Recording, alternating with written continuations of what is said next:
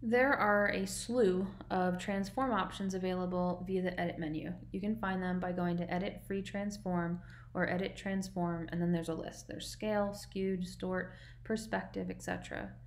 I'm not going to go through each one individually because that could take a long time. These are really basic adjustments, but I wanted to show you where they are so that you can access them when needed. Most often, you'll want to rotate or skew something, so I'll demonstrate those. In addition, you can always apply modifier keys to increase the capability of whichever one of these transform options you are using. So if you're on a Mac, you can experiment with the Command, Option, and Shift keys to see what happens when you press them and you're using one of the transform options. If you're on a PC, it'll be the Control, Alt, and Shift keys. Let's jump over to Photoshop. In the previous video, I made a clipping mask. And for the clipping mask, I had to modify the size of my images so they would fit inside the boxes. Let's do that again, but let's do it in a document that doesn't have a clipping mask. To do this, you don't have to have anything selected. I have a selection marquee active. I'm going to deselect. That's Command or Control D, or you can go to the select menu and choose deselect. I want to modify the content of this background layer, but background layers are not modifiable. That's not a real word, I just made it up. So I need to convert the background layer to a regular layer. Now I can select the layer I want to modify the content on and select Edit, Free Transform. I like this option the best because it allows me to scale by clicking and dragging. You can distort by holding Shift down, which allows you to distort the aspect ratio of what you're doing. It's a bad idea to do that, so don't do that. Let me undo that.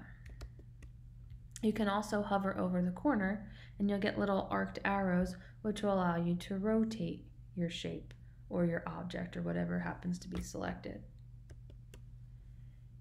If you prefer, you can choose Edit, Transform, and Scale, which would specifically be used to scale, or Edit, Transform, Rotate, which would be used just to rotate. You can also skew, distort, and perspective, and they do different things. So now in scale, if I clicked a corner and dragged it, the whole shape would get bigger or smaller proportionally. But I have perspective selected, so when I click and drag down, the bottom and the top anchor points move, so it looks like my object is moving back in perspective. And so you can do it so that it's a horizontal adjustment or you're making it vertically go back. Sometimes you can use this is if you have, if you took a picture of a building and you're too close to it and it looks like a warped perspective, you could come in here and you could widen the top of the building so that it looks like it's straight instead of going back in the distance. Let's undo those changes. You can go back and choose, make sure you have a layer selected, Edit, Transform, and you can do, let's do Distort. When you click and drag, you can see how we can distort on a plane. You can also use the modifier keys, right? So I'm going to press the Command or the Control key, and you can see what happens with that key or the Option key or the Shift key.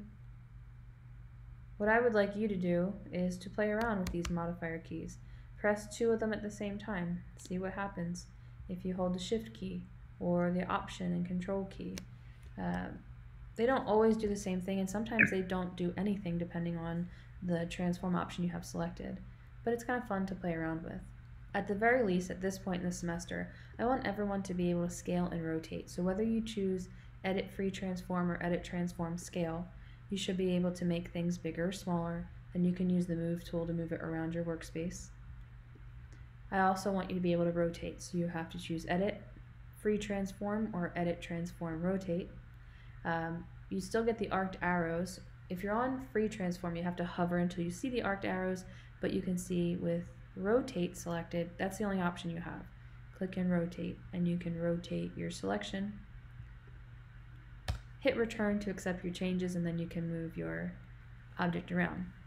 You may want to use this for your collage assignment where you have to put a collage of pictures together. You could make it look like you have a bunch of printed photographs that are all laying on a table or something like that, so they're all at different angles and different sizes.